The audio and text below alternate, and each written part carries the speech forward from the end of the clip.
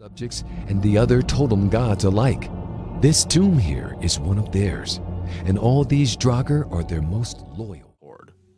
Draugr are undead who drowned at sea and were raised by necromancers or evil spirits.